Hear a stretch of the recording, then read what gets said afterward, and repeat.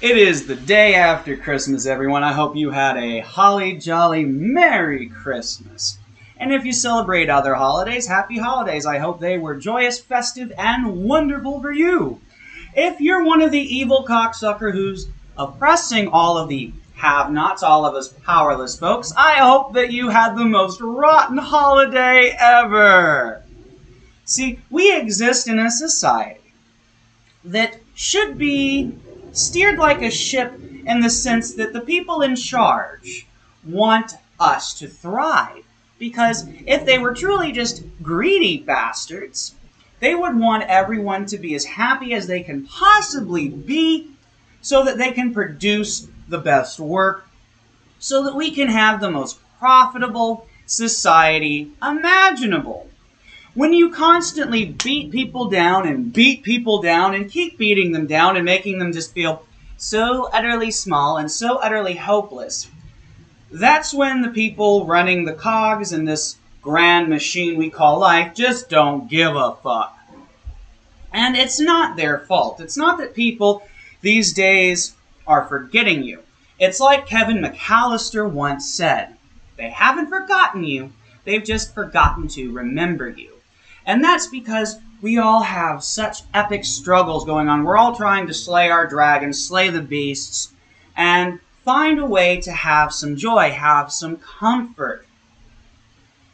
But like I said, we exist in a society that oppresses us all. And you can see that on the news when they're talking about aliens are real or aliens aren't real. And all of this fucking confusing bullshit mumbo jumbo. Hey everyone. Either aliens are real, or the government is just outright fucking with us, because there are all of these attempts to block disclosure attempts, and they're hiding behind national security the way that Israel hides behind Judaism. And I'm not trying to say that Jews are bad people. I'm saying the people in charge of Israel are bad people who are hiding behind a faith that they don't even practice. There are wonderful people in Israel who just want peace, and there are wonderful people in Palestine who just want peace, and that's what matters. At the end of the day, all of us, deep inside, just want to party. We don't want any of this war shit. We don't want any of this violent shit. But when you keep poking and prodding people, when you make life so miserable, eventually they start looking for a target because they're like, there's got to be somebody to target. There's got to be somebody to target. That way that they can think that they're fighting off the oppression that they're facing, but we're not being oppressed by the people around us. We're being oppressed by the people above us. And I do not mean the angels of love and the creator of the universe who is filled with love. Because if we read any actual religious texts, we will come to understand that they're all basically talking about the same motherfucking things. And that's wonderful. And it doesn't mean that you can't be DC or you can't be Marvel. What it actually means is that you can celebrate that you're DC while appreciating that the Marvel side loves the same kind of shit. They have their own heroes, alright? But their heroes and your heroes are the same heroes. You've just labeled them differently. You've created different ways of understanding them and different ways of appreciating them. And that allows us all to be creative, imaginative individuals, which is how it should be. We should be able to come down and realize, wow, there really is a God of love and a God of fear. And the God of fear is a false God. Fuck that God. And do you understand how we live in an oppressive society? Because even though we are a Christian-dominated society, have you ever once heard this discussion with children? It's a wonderful way to bring Christ into the holiday season, and I'm not trying to shove that rhetoric down your throat. I'm trying to prove to you that even when they have these rhetorics, they don't use them in a way that can inspire hope, joy, and love, and creative, imaginative endeavors within children. Just check this shit out. Don't you think it's possible that one day Jesus was chilling and God came in the room and God was like, yo, Jesus, what do you want for your birthday this year? And Jesus was like, you know what? I feel so blessed and I've been so blessed. And really, since everything about my whole being is just trying to take care of the whole of humanity and trying to save them, what I'd really want for my birthday, Dad, is for you to enable everyone to feel such harmonious joy, such blessings, and just such childlike wonder, like I am filled with every day because of you.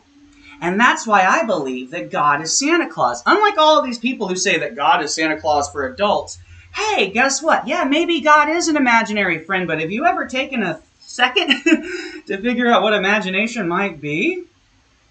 Everything that is awesome in our lives is made from Imagine-fucking-nation. They had to imagine the iPhone. They had to imagine our game systems. They had to imagine the games we play. You see where I'm going with this? And it's like, it's not even just artsy-fartsy shit that has to be imagined. They had to imagine cures for diseases. Although, the government's probably hiding a lot of them. Am I right? Yes, I am. Anyway. The goal here is that we don't understand imagination, because imagination is responsible for all of creation. Because you had to imagine a society, you had to imagine a currency system, and then you had to get a bunch of people to believe in it for that shit to work. The problem is that the bases of our society have been around since ancient fucking Egypt. Yeah, that long ago. And the story of ancient Egypt was Pharaoh being pissed off with the Jewish people because they had their own faith. They had their own God that they believed in. And if you read the Old Testament, their God utterly fucked up Pharaoh and his gods. And that's why Pharaoh is afraid of people who have faith in a God of love. You know, if a person's just sitting here going, I'm not harming you, I just believe what I believe. I'm not trying to force it on you. This just makes me and my family happy, and this makes other people in my neighborhood happy. And we even have those in our neighborhood who practice the Pharaoh shit. But Pharaoh is like, no, fuck that. You got to do exactly what I tell you to do. You got to believe exactly what I tell you to believe. Because it's all about controlling people's thoughts, controlling people's feelings, and not allowing you to be liberated from suffering and misery. The way the world truly works is that it's not that the good forces are punishing people who are just sitting and brooding. It's unfortunately, it works a little something like this. The good forces open windows for us, and if we sit there just looking at that open window, nothing's going to happen. We have to go through the window. But there are these dark, evil forces that are conspiring to make us say, fuck that, I don't want to go through the fucking window. I don't want to deal with the fucking window. And we can't listen to those forces. We have to listen to the little Navi from fucking Zelda's going, hey, listen. There's a window! You go through the window, shit's gonna get better. And that's because those are acts of faith. And the more acts of faith that you make, especially when you put those acts of faith in the power of love and positive thinking, well, you turn off that loud fucking machine, asshole. In any case, when you make those choices based on faith, based on love, you are empowering the good side of the force. It is simply that because we are all stuck in such suffering and misery that we're empowering the dark negative side. And that makes it very difficult for our angels and our aliens, whatever you want to think of them as, to help us out, to assist us. Thank you for shutting the fuck up a little bit out there. I appreciate that. And they're going to come back again. In any case, it really is the fact that we are not being punished, but the way things work is that you have to have faith. You have to go into an endeavor. It's like a parent who really wants to get a PS5 for their kid, but they don't think they're going to be able to find one or afford one. It's like you have to look for the way. It's not that you have to do it all on your own. You just have to start making the steps. And then windows will be open for you, and you got to step through that window, and then you got to step through this window, and then eventually you've met your goal. Eventually you collect enough money. Maybe you borrow from friends. Maybe you work extra hours. Then you get to the store, and they just got a new shipment of PS5s in, and you're able to score that perfect, wonderful gift for your kid. And then you get to see them light up and be so happy. And that's really a magical thing, but I also like to point out that everything is kind of like 69ing, okay? It's great to give. It's great to receive. But when you're only into giving, then you've become sort of a martyr. And when you're only into receiving, you become sort of selfish. So you have to realize that you want to give and you want to receive.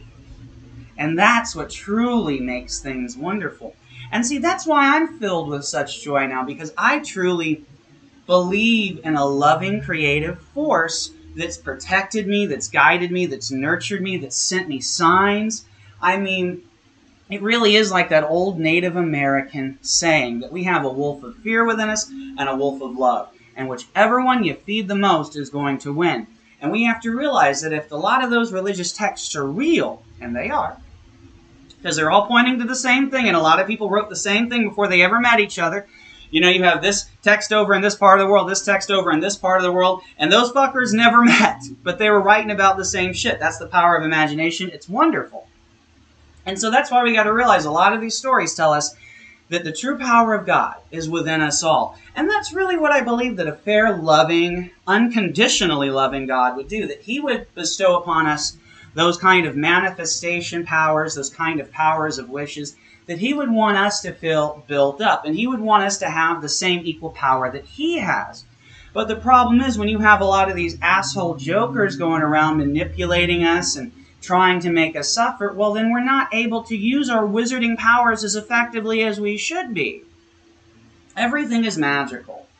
Everything is wonderful if you allow it to be. Because I have truly seen that when you put faith in positive thinking, and I don't mean you're just thinking positive thoughts all day. I mean, you're simply not sitting there thinking that the worst is going to happen. You're sitting there going, I don't know how, but I have hope and I have faith that things are going to work out. So I can't tell you exactly how we're going to beat these oppressive powers that be. But I will tell you this, since we're all the children of the creating force, then that means that our Father's kind of like Batman, and Batman's really fucking pissed.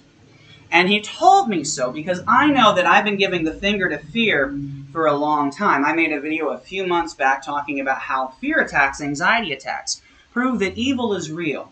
Because if you have anxiety because you went through a specific condition, then there should only be specific triggers. But when you actually start to try to fight your anxiety, you realize that bitch is organic, it's alive, it fights you back.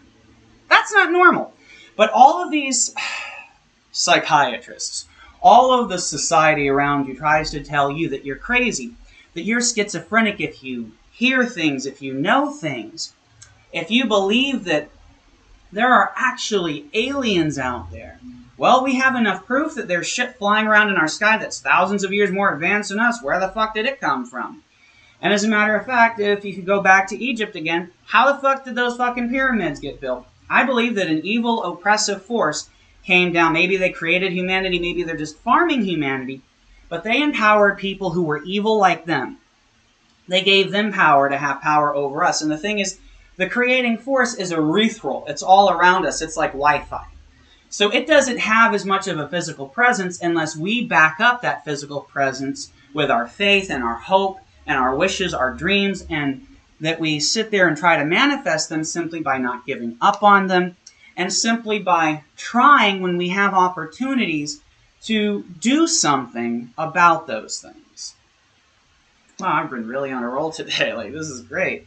And this is what it means to be connected to that quantum field, that imagination field. You start channeling, you start becoming a vessel through which that fucking light can flow. And that is epic.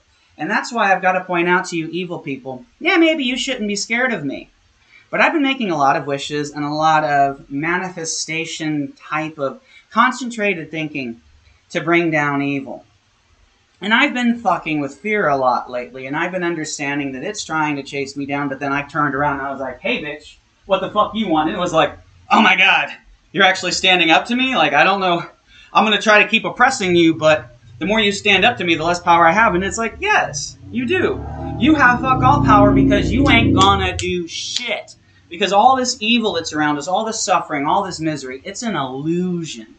It isn't real unless you use your manifestation, your wishes, your prayers to make it real. And when you sit there just focusing on those awful things, you are making it real for yourself. But when you sit there and you focus on wonderful things, a good movie, a good song, a good story, doesn't matter what the fuck it is, just something that makes you feel good. And as long as that thing that makes you feel good isn't oppressing someone or hurting them, go forth and enjoy. You want to sit there jerking off all day? Wonderful. You want to watch porn all day? Wonderful. You want to do The good drugs. Wonderful. And that's mushrooms and that's marijuana, the psychedelics. But I just warn you that right now, since we're dealing with a cosmic, supernatural, paranormal storm of evil, that when you start entering those psychedelic realms, it can get heavy, man. But that's okay, because there is something watching out over you. There is something protecting you. There is something guiding you. And the more that we focus on faith over fear, love over fear, the more that side is empowered and the better things are going to be. We are getting proof right now that we are being lied to. Come on, folks. Even if you don't believe that aliens are real, you have to look at it and go, then why the fuck is the news and the government pulling all this shit? Because it's what Michael Jackson tried to tell us so long ago. They don't care about us. They never have. That's why all of human history has been suffering and only the strong have survived. That's bullshit. It is not a sin to be weak. It's not a sin to look out at the world and feel so drained that you don't feel like you can even provide for yourself. There should be services to help people. Not just hospitals that you throw people in and you indoctrinate them into your bullshit. And not just jails that you throw them into when they make one simple mistake. A normal, powerless, have-not kind of person makes a mistake. They get thrown in jail. Their entire life is destroyed and ruined. It takes so much courage, so much will and determination to build yourself back up, to find hope, to find faith, and to get back to a normal sense of life, especially since in those prisons they are practicing bullshit MK Ultra-styled mind control, brainwashing techniques that are meant to mentally fucking destroy you. I know, I was there, okay? I've been through this shit. So I know what I'm talking about. Yes, this little geeky, out there kind of person went to jail. Why? Because I had a mental breakdown on Christmas Eve. That's all I did. I yelled and screamed in a store because I was homeless at the time and my dad was dying of cancer and my entire life was falling apart around you. And they're like, hey, guess what? We're going to make your life even more shitty. Thank you. That's the exact kind of help I needed. Not the hero from Batman Begins that puts a coat on a small child or says, hey, I get it. Times are rough and what you need is a chance to be helped, is a chance. But instead, you can be a Wall Street banker. You can be all of those banking companies who during the recession literally stole from all their clients, just like we saw in South Park. Here's your money and it's gone. They weren't properly investing those monies. They used every single loophole that they could, just so that they could steal for themselves. But not just because they were greedy, but because they wanted to watch the normal people suffer. If there was anything else, then the wonderful Obama wouldn't just have bailed out the banks. He would have helped all of those people who were made homeless and had their lives destroyed by those bastards in the banking industry. And I got to tell you something. Money, currency, that's only a debt-based system. How do you have money when it's like essentially how it starts is you have this one source of money, like this one bank or this one government source, and then it gives it out to people who have good ideas, who start businesses, and then they give their money to their employees, and then their employees spend money on other goods and services, and it goes around in a circle. Essentially, you're never going to have more money than you started with unless you're actually selling things to other countries. But then it's like, what is their currency? Even if you're basing it around gold, it's like, who decides what gold is worth? The only actual useful application for gold is that you can use that to make shit. But then you're basically back to a bartering and trading system and you're just using money as an IOU placeholder. It's not real. It's just as imaginary as people like to say God is. But hey, people believe it's real, so it seems real to them. But I got to tell you, other than being able to get the shit that you need with it, it doesn't do a damn thing for you the way that sitting and having faith can. It's weird. Because I didn't grow up as a Christian or spiritual type of person. I discovered this shit when my life fell apart. And it was like there was something tapping me on the shoulder going, hey, it's going to be all right. And I'm like, fuck you, it's not going to be all right. And they're like, hey, it will be all right. And no matter how many times you tell me to fuck off, we're going to be here for you. You're not going to feel alone so long as you can realize you aren't alone. So long as you can realize that there is this wonderful force and there are wonderful spirits all around you, watching over you, protecting you, and making you feel good. You don't have to worry about sin. You're not a sinner. You're a normal person who's made mistakes. The only sin is to go out and to use power that can save to oppress people. The only sinners are those in charge of society. The rest of us are just folks who have made mistakes. And no matter how many mistakes you've made, that force is always going to take care of you. They're always going to look after you. But you have to love them back. Not because they want to be loved back, because you have to have that Wonder Twin powers activate kind of shit. Because when you're sitting there using all of your godlike powers to empower brooding and suffering and misery, there's only so much they can do for you. And they weep knowing that they can't do more for you. And it's not because you have to go accept Christ into your heart. It's that you just have to accept faith and hope into your heart and love. It's as simple as that. And that's what they try to steal from us when we go to religious organizations. They don't try to teach us, hey, you don't have to take any of the stories literally. All you have to do is realize that it's faith, love, and hope over fear. That's it. It's that simple. And as long as you believe those things, good things will happen for you.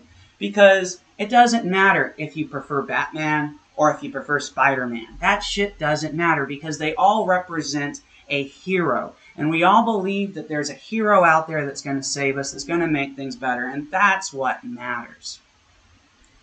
You look around the world.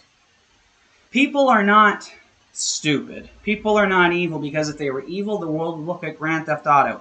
Everybody does what they're told.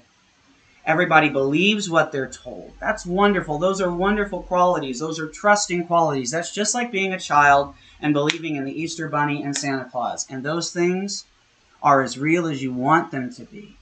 So that's why you have to make what's real, what matters to you, what's important to you, what brings joy and betterment into your life. And you have to start realizing that the things that make your life shitty are just simple delusions. They are illusions. They are there to be an obstacle, to be a challenge that you certainly can overcome. It isn't easy. Having faith and having hope is very difficult, especially during this part of history. But it can be done. And then their will can be done. And then all those evil people out there who've made us all suffer, they're going to regret it. It's like having Batman for your dad and Merry Little Batman. You might think that you're down and out, but then all of a sudden Batman shows up and you get to team up together and whoop they fucking ass. And that's exactly what's going down right now. You got to have faith. You got to have hope. You got to realize, hey, I don't care what that person thinks. I want them to be happy because I want to be happy, because I receive nothing from taking their happiness from them. The evil powers that be want us to be like them. And there's nothing wrong with making fucked up jokes, everyone, because a joke is a joke. If you look at something and you just want to think of something in an absurd, imaginative way because it makes you laugh, that's fine. Because all you have to do is realize, do I wish evil upon this person? If the answer is no, then you're fine. Make as many jokes as you want, because a joke doesn't hurt anyone. It's that wish within your heart to make the evil part of the joke true. If you're just making evil, dark jokes, then you're laughing at darkness. You're laughing at evil. You're going, I don't take this seriously. I find it so fucking amusing because it's so utterly stupid to me. Thank you all so much for listening. I cannot wait for the day when these videos actually reach the masses and that we're able to do some good because we're able to talk about things in a different way. I haven't seen anybody talk about shit the way that I talk about it, because I want to include everyone. I want to break this stuff down to the simplest childlike ideal so that we can all understand it, we can all appreciate it, and then we can go off and create our own shit, and then we can share that back and forth with one another. We can collaborate, because that's what everything's about. It's not about one person becoming the ultimate artist. It's about one person becoming an artist and going, hey, I like your shit. Let's put this together, because to make my art, I need your art. And to make your art, you need my art. We all need everyone. But most of all, we need the people who are going to work along with us. And the people who aren't going to work along with us aren't our enemies. They're just out there to work with other people. They haven't forgotten you.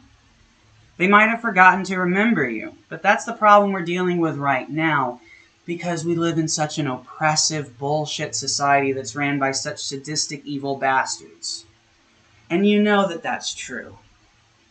There's no like, you don't have to give handouts to everyone. But seriously, when we have more empty fucking houses than we have homeless people, you realize something's fucked up. Nobody has to be homeless. But they decide, oh, this thing costs this much and people have to pay it. Fuck that. And some people might go, oh, well, maybe they just don't want to give free houses away to people because other people who paid for their houses will bitch and it'll create a commotion. Last time I checked, these people weren't above beating the shit out of people and smoke grenading everyone to get people to shut the fuck up, even when they were talking about worthwhile subjects. So I'm pretty sure that if you did the right thing by giving homes to the homeless and by making sure that we all had decent places to live, that if anybody was bitching about that, why not use those wonderful riot police just to get them to shut the fuck up? You're going to use it for evil means, but you're not going to use it for the right means? Of course you're not, because you're oppressing us all. And it is that fucking simple. You want us to all be afraid. You want us to all be miserable. And that somehow empowers you, because you've made some weird, evil, magic deal, what the fuck ever. But that ain't what matters. What matters is love. And that our dad is like Superman, it's like Batman, it's like Spider-Man, it's like Captain America, it's like Iron Man. It's whatever hero that we cherish the most. And that hero is going to come and kick all y'all villains' asses. And all we have to do is sit, keep hope and faith alive until that happens. Because there are shit going down around us. Yes, evil evidently has the power to control a great many of people. And perhaps they could use that to cause some damage. But guess what? Love is also there working, ensuring that basically everyone doesn't snap at the same time. Love is more powerful than fear and hate. It really, really is. Otherwise, the world would look like a wacky version of Grand Theft Auto Online. Thank you so much for listening. I love all of you, my Ohana out there. And remember, as long as you're just a human who's making mistakes and you've not done anything to actually hurt someone who hasn't hurt you. It's different if you're dealing with somebody who's bullied you and you're just standing up and fighting back for yourself. That's not evil.